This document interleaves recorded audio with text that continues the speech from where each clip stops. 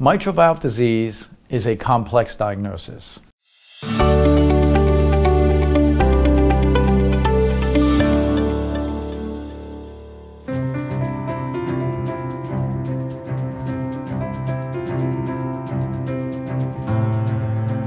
My name is Wilson Szeto. I'm currently the Chief of Cardiovascular Surgery at Penn Presbyterian Medical Center in Philadelphia, Pennsylvania.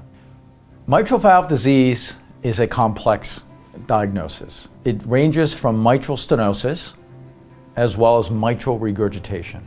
That is leaky valves versus valves that do not quite open normally. Based on the anatomy of the mitral valve, that will dictate the type of care, ranging from mitral valve replacement, mitral valve repair, and in patients that are either older or have other significant medical conditions, catheter-based therapies may also be an option for them.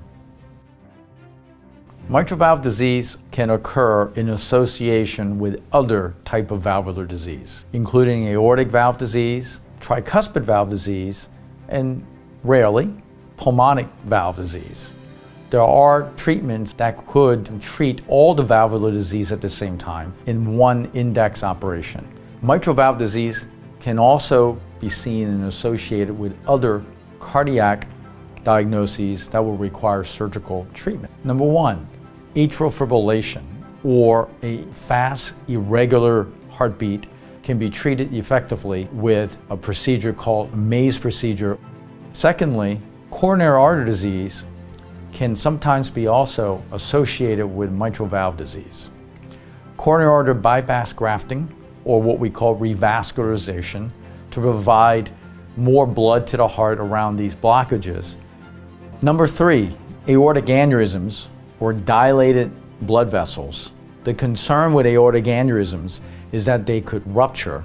And lastly, hypertrophic cardiomyopathy, or thickening of the septum inside a heart, a procedure called a surgical myectomy, or resecting or cutting out that portion of the heart that's too thickened.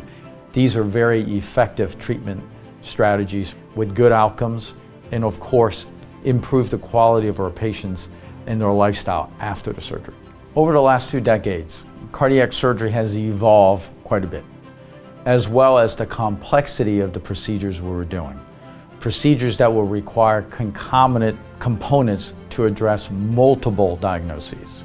Despite the rise in complexity over the last 2 decades, I'm excited to share with our patients that the outcomes have also improved over the last 2 decades. So patients can now expect cutting-edge therapy with great outcomes in today in many, many centers of excellence.